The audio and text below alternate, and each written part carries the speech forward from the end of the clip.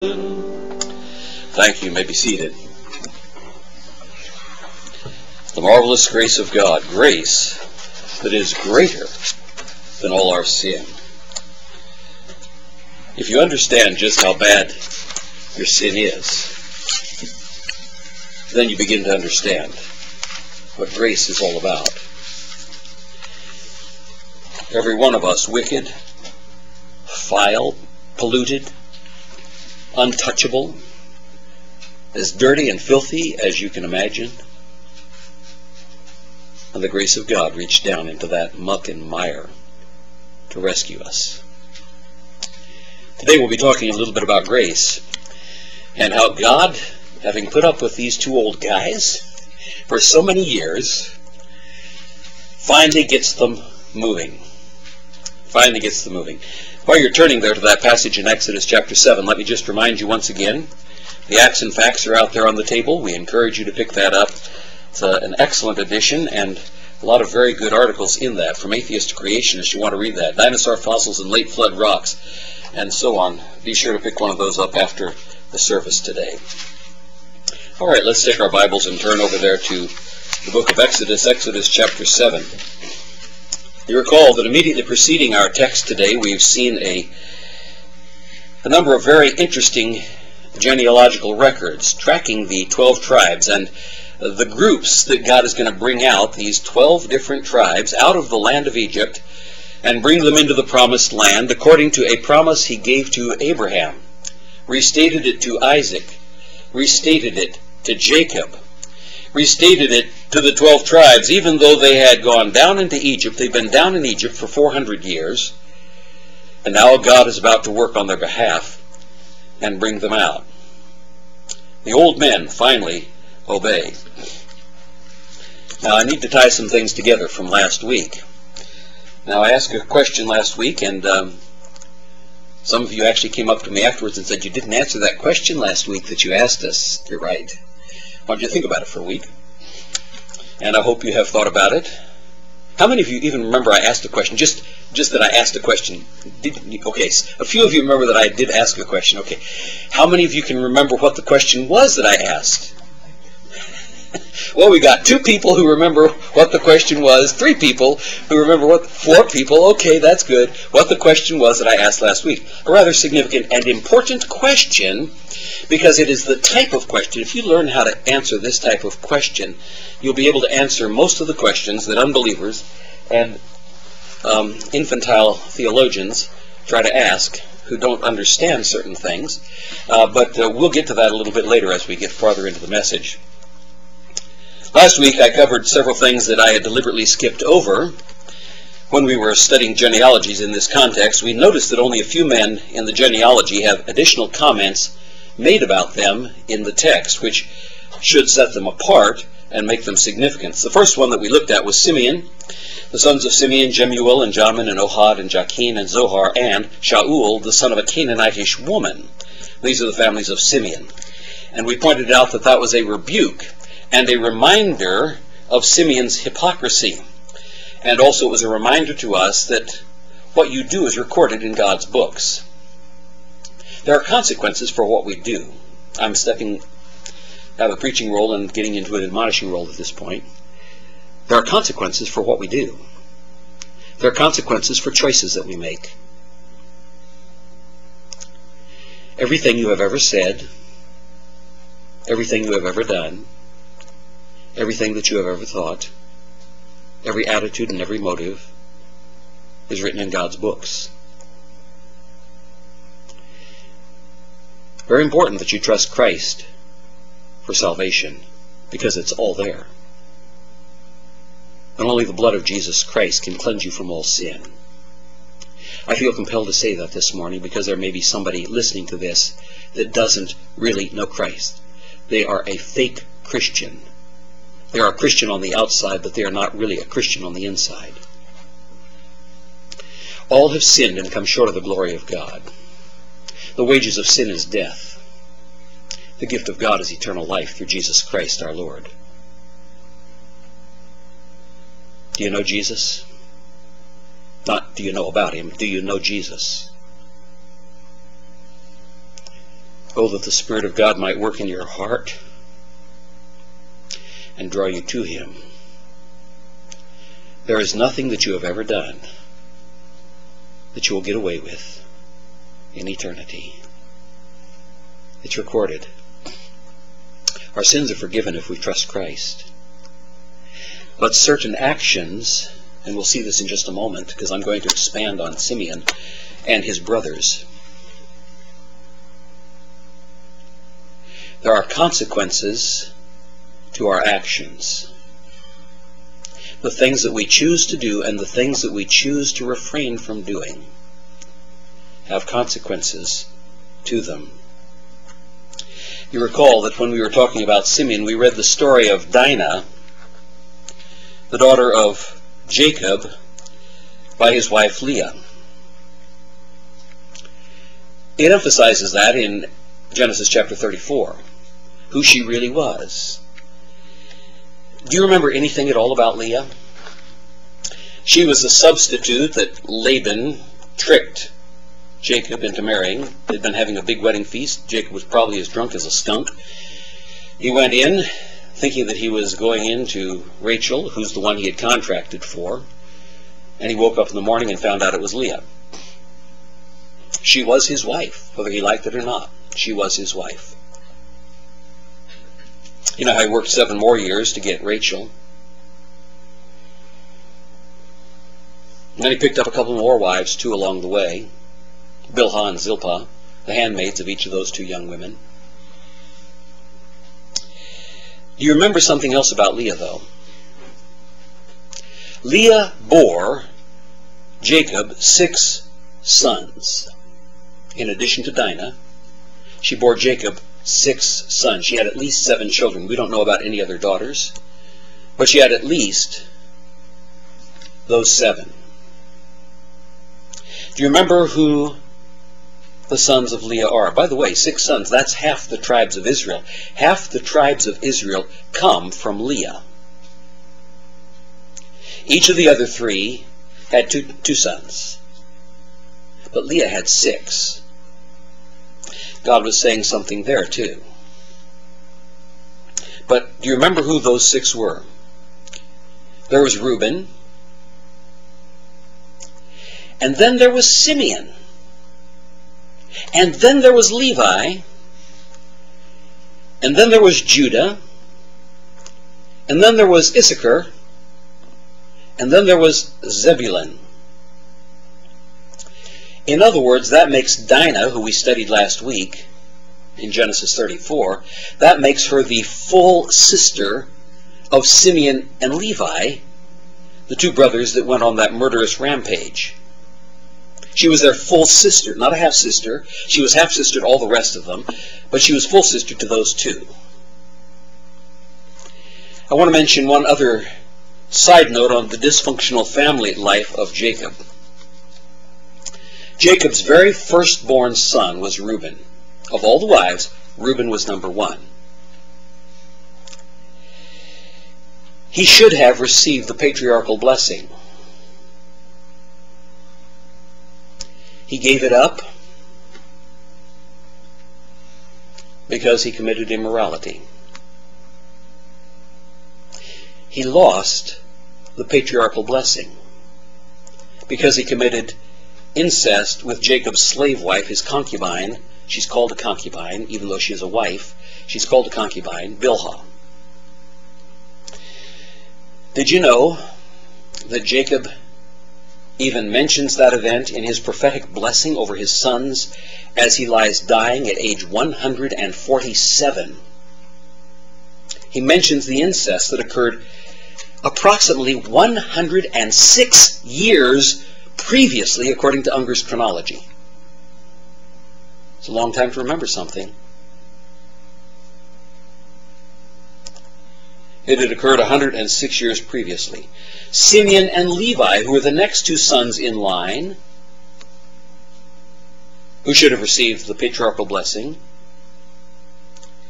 both of them also were passed over because of what happened in Genesis 34, where we see the story of Dinah. One little girl doing evil brought a curse on a lot of people.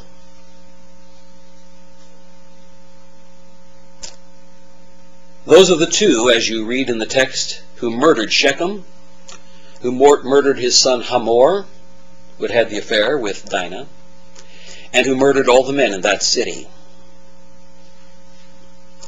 That's the reason that Simeon's hypocrisy is pointed out here. His sons are listed for us, and he had a bunch. We have five that look at least legitimate, but then it says Shaul, the son of a Canaanitish woman. He has 6 sons, just like his mother did. But his last son is the son of a Canaanitish woman. You see, Simeon's hypocrisy, which is pointed out in that genealogy there, was that he objected to his full sister marrying a Hivite, or a Canaanite in general terms. But after he and Levi murdered all the men of the city, he grabbed all the women and kids and apparently fathered at least one son by one of those women.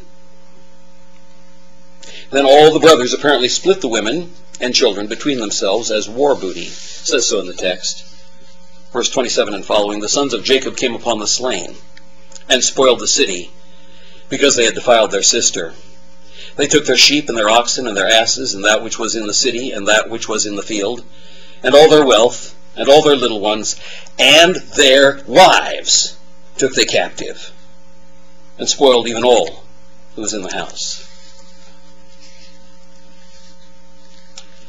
There are consequences to sin, folks. Just because you're saved doesn't mean you can get away with it. If you're not saved, hell is what you're looking forward to. But if you are saved, your sins are forgiven, but there are temporal and extended consequences to your sins. 3 guys got passed over on the issue of immorality. Reuben on the issue of incest. Simeon and Levi on the issue of murder and also taking pagan wives.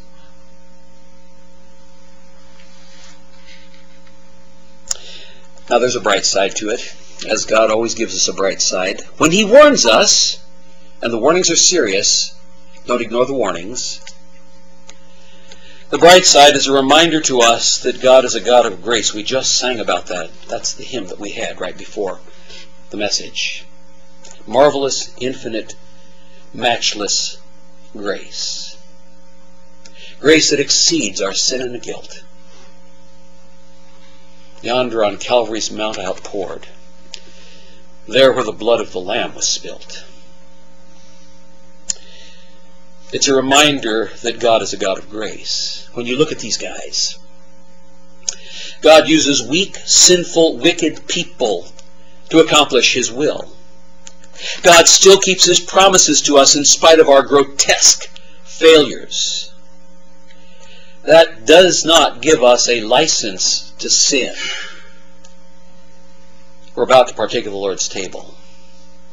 Make sure your sin is dealt with. People at Corinth died because they didn't deal with their sin before they came to the Lord's table. God doesn't give us a license to sin, but He does give us a reminder of what the grace of God, according to His gracious elective purposes, is all about. God had made promises to Abraham and to Isaac and to Jacob and to the 12 tribes. He kept the promises. But certain people got passed over for blessing because of violating God's standards. The second person that we looked at last week, you recall, and all that extra stuff was free just now. We looked at Amram, the father of Moses and Aaron. Amram took him Jochebed, his father's sister, to wife, and she bare him Aaron and Moses. And the years of the life of Amram were 137 years. In other words, Amram had married his blood aunt, which means that she was not only Moses' mother, but she was also his great aunt. And we talked about the differences between marriage under the law and before the law and post-law during this age of grace. We saw that there were many different things that we would not be able to do today. For example, we saw that Cain married one of his sisters, married one of the other sons and daughters of Adam. It's stated so in Genesis 5:4. Abraham married his half-sister in Genesis chapter 2, verse 20. And third, the next two people mentioned with comments in the text were reminders that mothers have an incredible impact on the character development of their children. The first mother who is mentioned in that list had two that turned out good and two that turned out bad. Aaron took Elisheba, daughter of Amminadab, sister of Naashon, to wife, and she bare him Nadab and Abihu, Eleazar and Ithamar. And of course, Nadab and Abihu were killed by God, and we'll not go over that story again. And then Eleazar became the high priest next, and served in the tabernacle with Ithamar, his brother. In that second case, we find that Eleazar, his wife is mentioned. Eleazar, Aaron's son, took him one of the daughters of Putiel to wife, and she bare him Phinehas. We saw that that was a godly woman. We find out how she raised Eleazar. We saw 5 things about him. Number 1, his zeal turned aside the wrath of God from the moral compromise of Baal Peor. When Balaam had encouraged Balak, king of Moab, to send the Moabitish girls into the camp of the Israelites to commit fornication. It tells us that he was zealous for the Lord, and he speared 2 of them to death as they were committing immorality. One who was a princess and one who was a prince from Israel. He killed them both. And God said that turned aside his wrath. We saw that he was the man who led the priests blowing the trumpets into battle. We saw that he led the delegation to see if the tribe of Reuben, Gad, and the half-tribe of Manasseh had fallen into apostasy, and that he's the one who turned aside the wrath of the rest of the nation of Israel against their brethren. We saw that he was the one who provided the burial place for his father Eleazar, the high priest, the son of Aaron. We saw that he was the one who inquired of the Lord as high priest whether or not to attack the tribe of Benjamin for practicing sodomy, and God authorized him to lead Israel against the Benjamites. A mother makes a difference. How mothers train their children makes an incredible difference. And here's a personal Bible study you can do sometime. Always pay attention to the text when it tells you that so-and-so was the mother of somebody. That's also a great thing to do in your personal devotions someday, and just go through the scriptures. You will find that a lot of the kings of Israel, it mentions who their mothers were. Yeah, I know, nobody likes to read the genealogies of the kings of Israel. But if you do, and you read that so-and-so was the mother of so-and-so, you will begin to discover why her son turned out the way he did. You'll learn some things about it. We looked at the term genealogy, found 15 times in the Old Testament, always related to national Israel. The term genealogy is plural, 8 times in the entire Bible, 6 in the Old Testament, 2 times in the New Testament.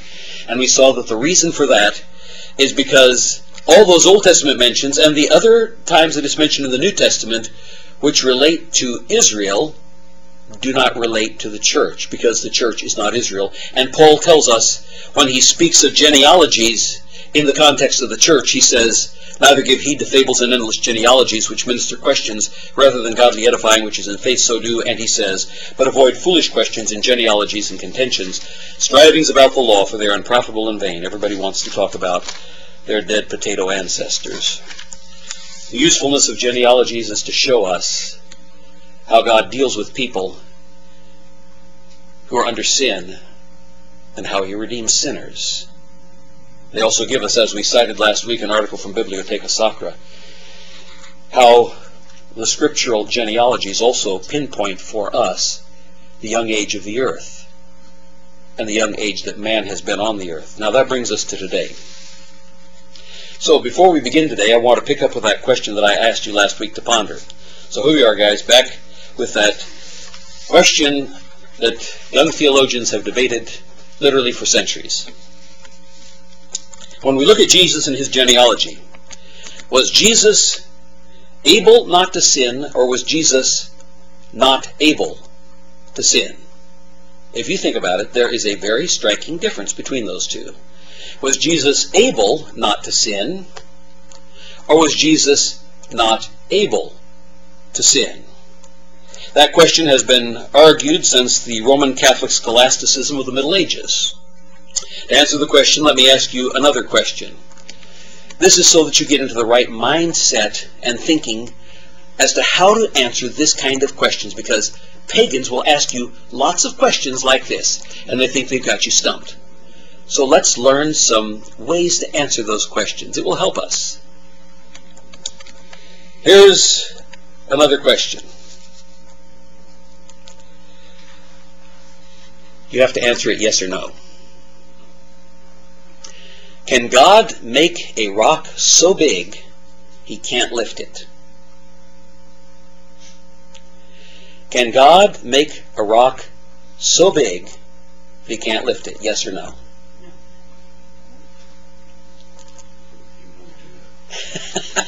I'm getting a few responses down here. How about this one? Suppose I asked one of these teenage girls back here, have you stopped beating your wife yet? Now, you know there's something wrong with the question, right? But you know how to peel it apart. Or you ask a guy, have you stopped beating your wife yet? You see, the question assumes some things. It assumes, number one, that he's married. It assumes, number two, that he does, in fact, beat his wife. This is the kind of question you can't really answer yes or no, because it begins with false assumptions. The answer is that the question is based on a concealed error, just like that first question that I gave you, the theological one. It makes certain false assumptions about the nature, the character, and the attributes of God. Just keep those things in mind. When you get this kind of a question, say, are there any assumptions in this question about the nature, the character, or the attributes of God? Do you remember those things, three things? What are they? Nature? Okay, a little different order there, but yeah, the three things. Everybody, I think I got them. The nature, the character, the attributes of God. When you hear one of these weird questions, just remember those three issues. Because that's the way we answer that silly question about, have you stopped beating your wife yet? Except we're not dealing with God in that case, we're dealing with a person. But it has some false assumptions in it. When you're dealing with a question the pagan tries to hit you with, ask yourself the question, I know there's something wrong with this question. It's going to be something that deals with the nature, the character, or the attributes of God. That's where my problem is in this question. So how can I work it out? How can I break that question apart so that I can answer the question? So let's look at that question for a minute. Let's look at the question, can God make a rock so big he can't lift it? Let's break that apart. The first phrase, can God make a rock? Yes. That assumes the infinite creative power of God over simple matter. We all as Christians believe that, don't we? The infinite power of God, the creative power of God over simple matter. The next two words, so big, has a very interesting assumption. The word big assumes a finite size no matter how large. So big. Okay, so let's talk about finite size. Suppose it's as big as the entire universe. Still has finite size. The universe is not infinite. Only God is infinite. So big. And then that last phrase, that he can't lift it. What does that assume? That assumes the possibility of a limit to omnipotence. That assumes the possibility of a limit to omnipotence. We're not talking probability here. We're talking, is there even the tiniest possibility of a limit to omnipotence? When you get a question like that, the question in itself contains certain self-contradictory elements and is therefore, if you've I think some of you have probably studied logic. I took some very interesting courses in logic in college from a brilliant man, a brilliant logician. But that is, in the strictest logical sense, nonsense. So the first logical contradiction is concerning the divine attribute of omnipotence. There's a logical contradiction there. The second attack of false assumptions in that question is against the nature and the character of God. So the first thing was a divine attribute. That's where the first error was, related to a divine attribute. The second error relates to the nature and the character of God, because it assumes that there is the possibility that God could or would do something contrary to his nature and his character. In other words, it assumes that the all-wise God would even consider doing something foolish. There's no purpose in that. It's foolishness. It is not the character or the nature of God to do things that are either foolish or self-contradictory to his nature. So now let's apply those principles to that question that we asked a moment ago. Was Jesus able not to sin or not able to sin? Those two questions deal with different attributes of the nature of God, different aspects of his character. The first half of the question relates to the humanity of Christ. Was he able not to sin? Here we have an attempt to pit the humanity of Christ against the deity of Christ. But these two natures combined in one person are never in conflict. Able not to sin relates to his humanity and intrinsically implies a choice. That in this case would be made by a sinless man, the one who's called the second Adam. Remember, the first Adam was innocent, but he was only human. He was not both God and man, he was only human. The second phrase, not able to sin, relates to the deity of Christ. Jesus is both God and man. God cannot sin, because whatever he does, it doesn't matter what he does, whatever he does is by its very definition righteous. I want you to understand that. That's very important. Whatever he does, since he's the one who defines what is righteous, whatever he does is by definition righteous. God writes the definitions whether we like it or not. He is not subject to any external standard. He is not subject to the standards of men and angels, because he himself is the standard.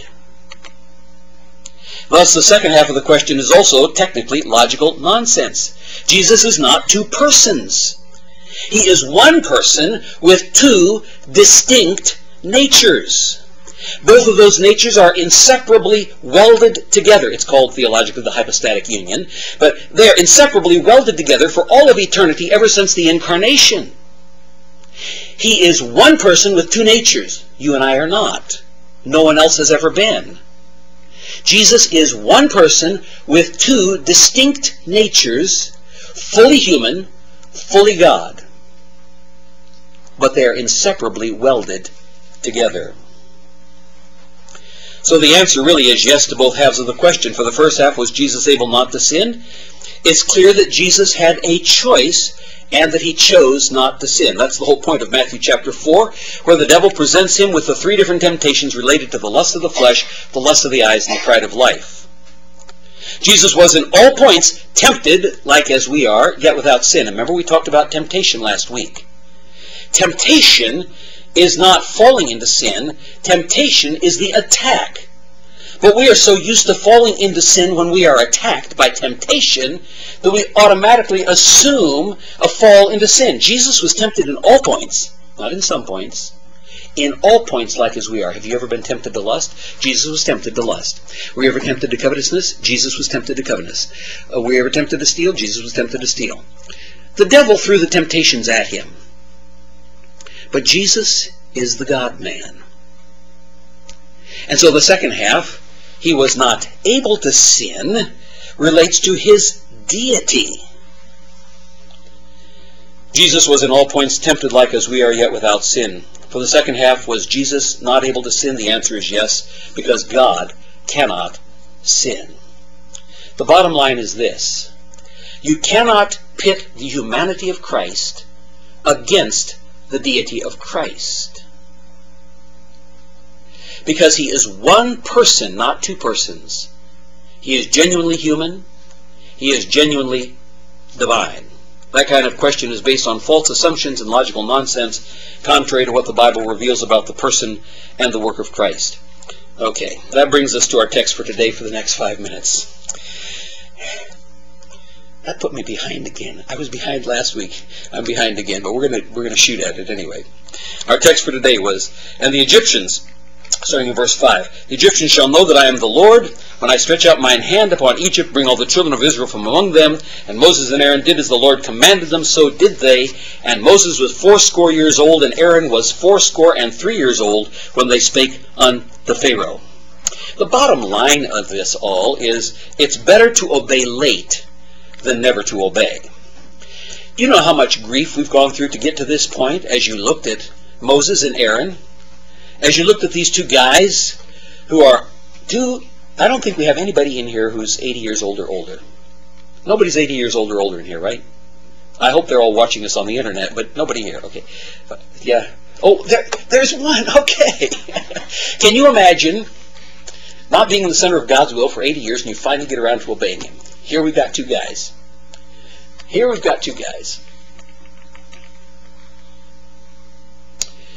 How long does it take you to obey someone who's in authority over you?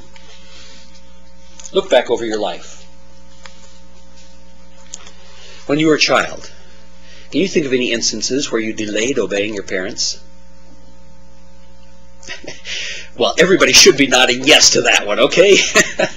Yes, we did. Now a little harder. Can you think of any instance where your parents told you to obey and do something, and because you dragged your feet for so long, they finally forgot about it and you never did obey? Can you think of that? I have somebody out here saying no, and then shaking their head and grinning, right. Okay, we all know that. If we thought hard enough, we could probably think of at least one time where our parents told us to obey and we didn't. Let me ask you another one. Was there any time that you were driving along and you saw a speed limit sign that said 25 miles an hour, and you glanced past it and looked at your speedometer and saw you were going 35 and you kept on going at 35, or maybe even faster than that? Were there any times that you didn't obey? Was there any time that you ever had a boss who told you to do something and you didn't obey, and then later you heard that you might be getting a pink slip, so you decided you better obey, and you did, and didn't get your pink slip? But maybe there were some times when you didn't obey and you got away with it. Do you know, you never get away with it. Remember, God keeps records. But here he has two men who have dragged their feet and didn't obey. You remember all the arguments. We went through all the arguments that Moses made as to why he didn't have to do what God wanted him to do. We can make all the arguments, all the excuses in the world, but in the end, God, who is very patient, will see to it that we do what he tells us he wants us to do. So here we have it. Moses was 80 years old, and Aaron was 83 years old, when they spake unto Pharaoh. It's better to obey late than never. You know, as you look at obedience through the Scriptures, there are some things that at least stand out to me. It is a topic that is a very large topic in the Bible. Let me just pick up a few out of the New Testament first, and then we'll give some illustrations out of the Old Testament. Romans chapter 1, verse 5. Paul is talking about his call to ministry. Verses 1 through 4, he gives the gospel. In verse 5, he says, by whom, that is by Jesus Christ, we have received grace and apostleship and it's for a specific purpose. For obedience to the faith among all nations for his name. Do you know why God called you? Do you know why God saved you? Do you know why God gave you spiritual gifts? It wasn't so that you could have fun. It wasn't so that you could be lazy about it. It wasn't so you could brag to somebody else that you've got this sort of gift and they've only got that kind of gift. That was the problem at Corinth. We're going to be talking about Corinth in a few minutes when we come to the Lord's table.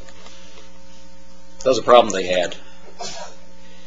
We received it for obedience to the faith among all nations. That means no matter where you go, there is not one nation on planet Earth where you can go and say, whew, man, I'm out of the jurisdiction now of that command.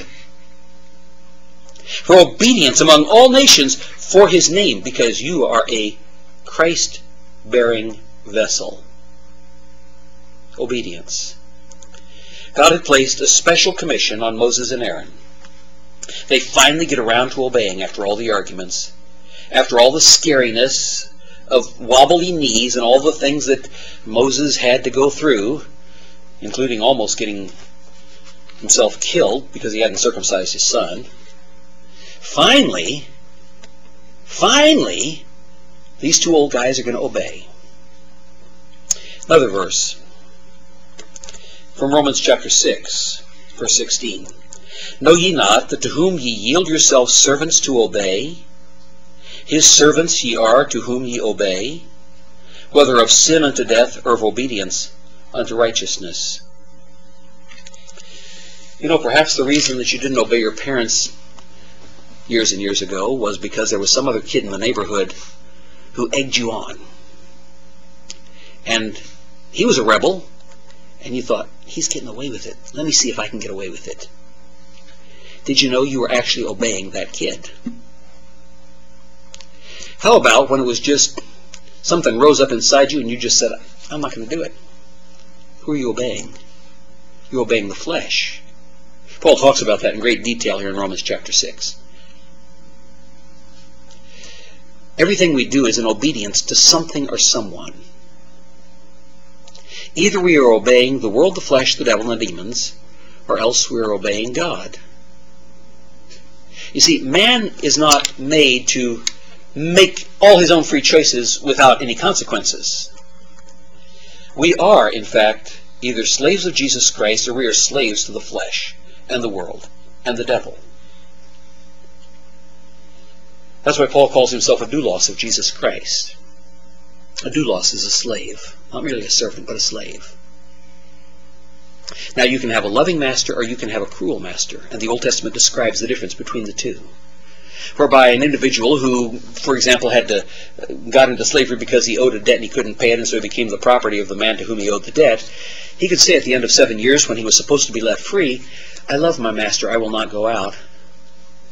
And he would tell the master, and the master would take him down to the doorpost of the tabernacle, or then later to the temple, and the priest would take an awl and bore a hole through his ear and put a signet in there showing this man's ear is open to the call of his master. He has chosen his master because his master is kind. His master loves him, and he loves his master. We have a loving master. He never tells us to do what is bad for us. He tells us only to do what is good. And our ear is open to his call on our life.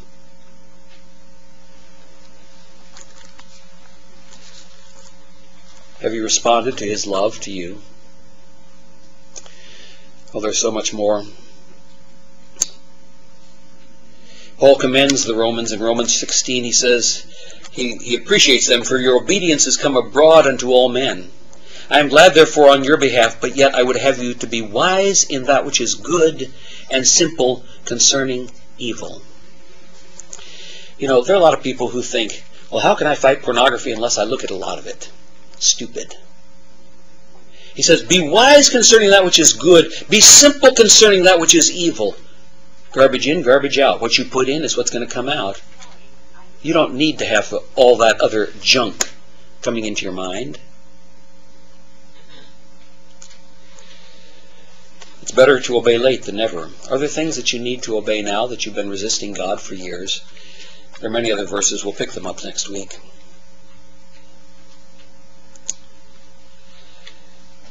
Did you know that it involves your thought life too?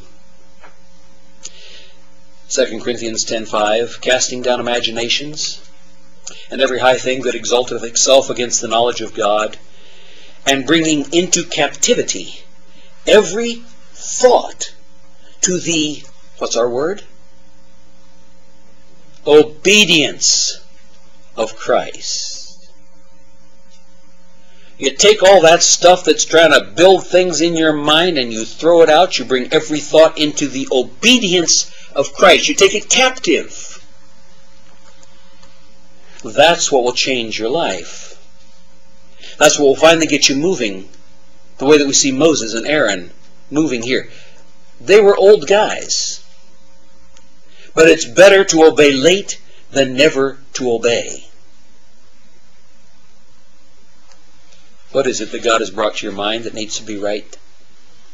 As we've gone through this message, specifically focused on that issue today because we're about to take the Lord's table. And we need to come with clean hands and a pure heart. That's why we have our preparatory service on Friday.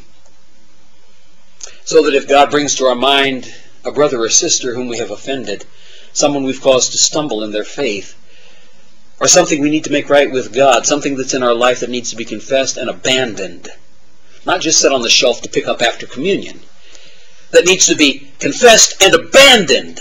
That's what repentance is all about. You turn and go the other direction. That's why we've talked about this today. It's better to obey late than never. The old men finally obey. Doesn't matter how old you are. It applies to every one of us. We need to make sure that when we come to the table set by our Lord Himself, memorializing what He did for us on Calvary's cross, where He died for our sins, was buried, and rose again, speaking to us of the body of Christ, speaking to us of the blood of Christ, the infinite sacrifice that He paid on Calvary's cross. Are you coming in obedience, or are you coming with a rebellious spirit? Holding on to certain little pet sins that are hiding there in some little deep dark closet way, way, way down in the dungeons of your own heart, where you think nobody else will know about it, but God knows about it.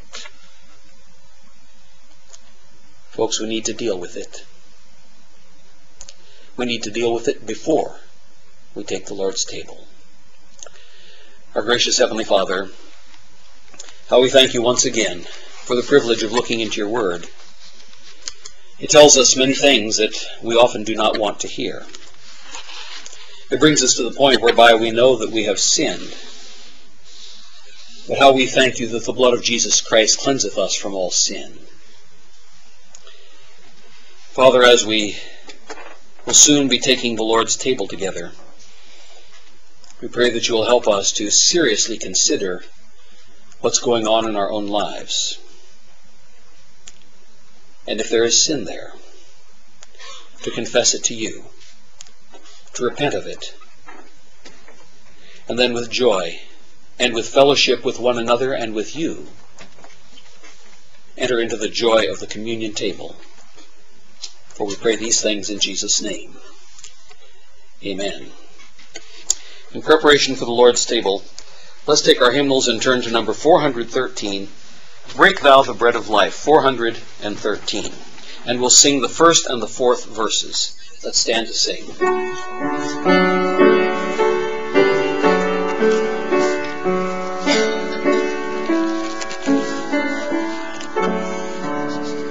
Break Thou the bread of life, dear Lord, to me, as Thou didst break the loaf by Calvary. Beyond the sacred page, I seek Thee, Lord, my spirit pants for Thee, the living Word. Oh, was truth, dear Lord, to me, to me. As thou didst bless the bread by Galilee,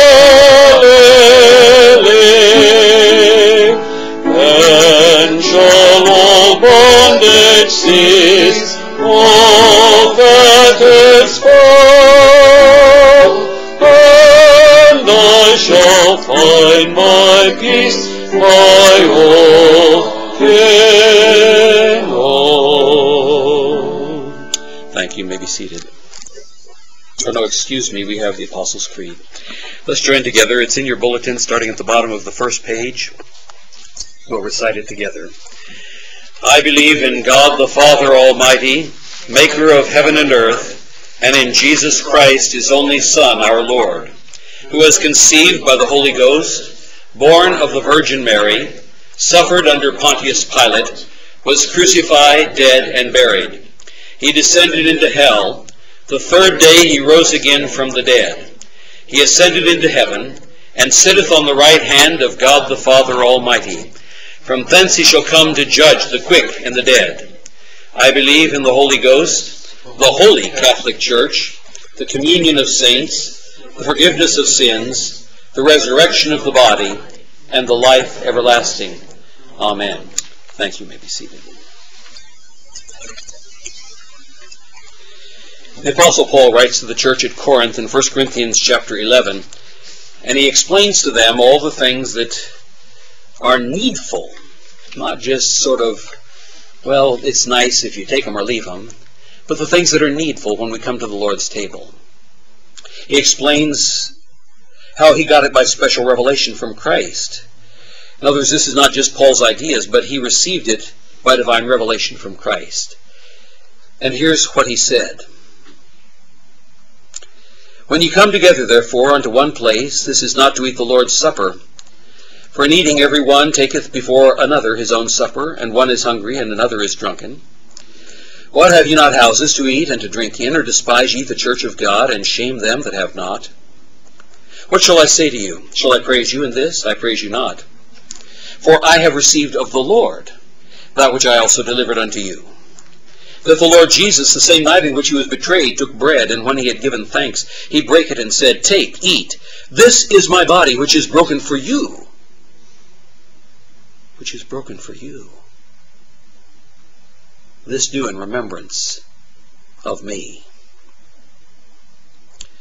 After the same manner also he took the cup, when he had supped, saying, This cup is the New Testament in my blood. This do ye as oft as ye drink it in remembrance of me. For as often as ye eat this bread, and drink this cup, ye do show the Lord's death till he come. Wherefore, whosoever shall eat this bread and drink this cup of the Lord unworthily shall be guilty of the body and blood of the Lord. But let a man examine himself, and so let him eat of that bread and drink of that cup. Folks, there are some who choose not to eat and drink because they think, well, I don't want to examine myself. There are some who choose not to eat and drink because they say, oh, well, I'm not going to risk it. The point of the Lord's table is it is not an option, it is a command to Christians. And because it is a command, it is a requirement for which God will hold us accountable if we do not do it. Have you resisted obedience, which is what we've just been talking about? Because you think you can get off easier that way? This is not a suggestion from Christ, it's a command. This do in remembrance of me. Or is it that you know you're not saved? The Lord's table is only for those who are saved. Those are the only two possibilities. Either you're not saved, or you are disobedient.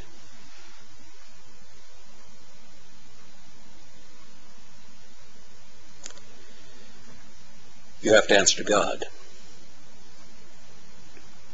Let a man examine himself. And so, having examined himself, having made sure things are right with God, having made sure that his sins are confessed, that he's repented of them, that he's turned from them, and so let him eat of that bread and drink of that cup. For he that eateth and drinketh unworthily, remember the two possibilities, either you're not saved, and you think there's a magic trick that's going to somehow get you into heaven, or you're saved and you're disobedient. Eateth and drinketh damnation to himself, not discerning the Lord's body. For this cause many are weak and sickly among you, and many sleep. For if we would judge ourselves, we should not be judged. But when we are judged, we are chastened of the Lord. That's what God does to Christians. The world is condemned, but we are chastened. God spanks those who are his own.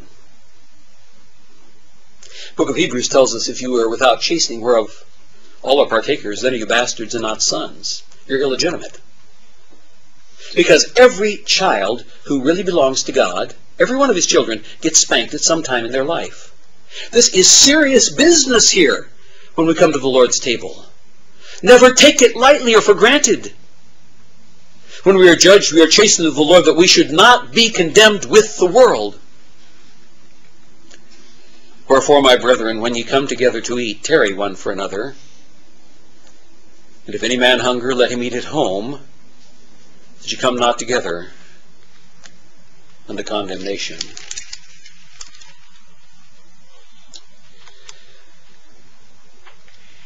The bread here speaks of the body of our Lord Jesus Christ. Paul explains that in the text. The cup speaks of the blood of Christ. In his own body he bore our sins. Without the shedding of blood there is no remission. That means to send away. There is no sending away of sin. He bore our sins. He sent our sins away. The two things that you see portrayed very beautifully in the scapegoat and the Lord's goat in the Old Testament sacrifice. He did it for you. The Christian is supposed to keep short accounts with God. Have you kept short accounts? Are you ready to come to the Lord's table? Do you come with clean hands and a pure heart? Let's pray. Our gracious Heavenly Father, how we thank you for the bread. It reminds us that Jesus was truly human. He took upon him flesh and blood. He was born of the Virgin. He lived a perfect life. And then he was brought to Calvary. And as he was nailed to the cross and lifted between heaven and earth, he bore in his own body all of our sins. The sinless one, dying for those wicked sinners who were surrounding the cross and who radiated out from them and across the land of Judea and across the Middle East and across the world, and all of their descendants. And the ripples of that come down to us today, sitting here in this room, about to remember him. He bore our sins.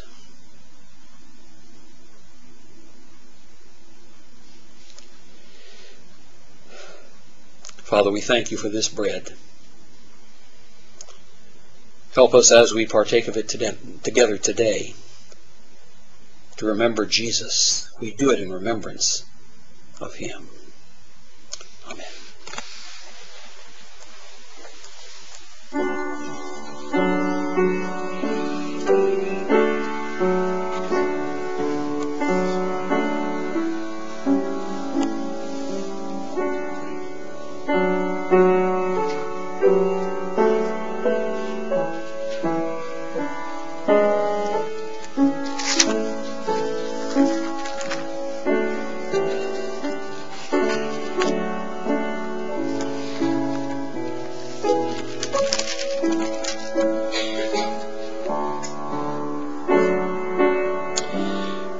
And they cried out all at once, saying, Away with this man, and release unto us Barabbas, who for a certain sedition was made in the city, and for murder was cast into prison. Pilate therefore, willing to release Jesus, spake again unto them, but they cried, saying, Crucify him, crucify him. And he said unto them the third time, Why? What evil hath he done? I have found no cause of death in him. I will therefore chastise him, and let him go. And they were instant with loud voices, requiring that he might be crucified. And the voices of them and of the chief priests prevailed. And Pilate gave sentence that it should be as they required. And he released unto them him that for sedition and murder was cast into prison, whom they had desired. But he delivered Jesus to their will. And as they led him away, they laid hold upon one Simon a Cyrenian, coming out of the country. And on him they laid the cross, that he might bear it after Jesus. And there followed him a great company of people and of women, which also bewailed and lamented him. But Jesus, turning unto them, said, Daughters of Jerusalem, weep not for me, but weep for yourselves and for your children. For behold, the days are coming. Oh, we talked about this Friday night. Jesus making a prophecy about the Great Tribulation as he's on his way to Calvary. The days are coming, in the which they shall say, Blessed are the barren, and the wombs that never bare, and the paps which never gave suck. Then shall they begin to say to the mountains, Fall on us, and to the hills, Cover us. For if they do these things in a green tree, what shall be done in the dry?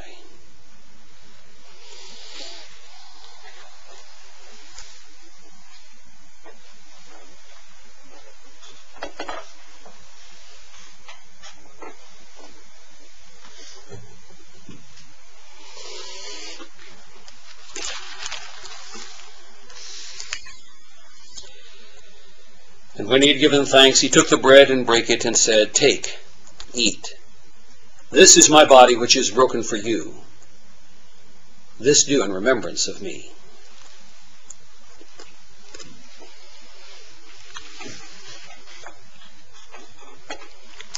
Father, how we thank you also for the cup, the beautiful symbol of the blood of Christ,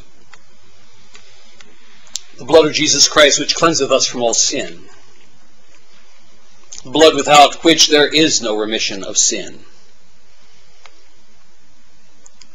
the blood by which we have redemption, propitiation, reconciliation, the blood that is the ground of our imputation, the blood that is the foundation of our salvation.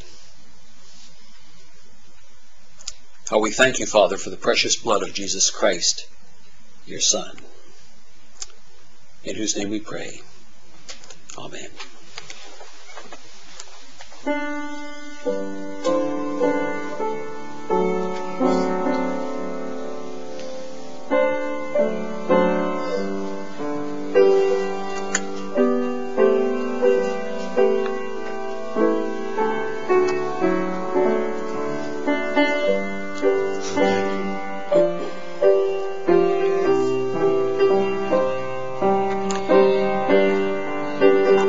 Also 2 other malefactors led with him to be put to death. And when they were come to the place which is called Calvary, there they crucified him, and the malefactors one on the right hand and the other on the left. Then said Jesus, Father, forgive them, for they know not what they do. And they parted his raiment and cast lots.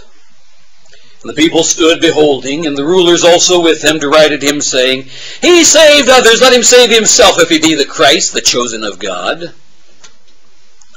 the soldiers also mocked him, coming to him and offering him vinegar, and saying, If thou be the King of the Jews, save thyself. And a superscription also was written over him in letters of Greek, and Latin, and Hebrew. This is the King of the Jews. One of the malefactors which were hanged railed on him, saying, If thou be the Christ, save thyself and us. But the other answering rebuked him, saying, Dost not thou fear God, seeing thou art in the same condemnation? And we justly, for we receive the due reward of our deeds. But this man hath done nothing amiss. And he said unto Jesus, Lord, remember me when thou comest into thy kingdom. And Jesus said unto him, Verily, I say unto thee, today shalt thou be with me in paradise. And it was about the 6th hour. There was a darkness over all the earth until the 9th hour, and the sun was darkened, and the veil of the temple was rent in the midst. And when Jesus had cried with a loud voice, he said, Father, into thy hands I commend my spirit. And having said thus, he gave up the ghost.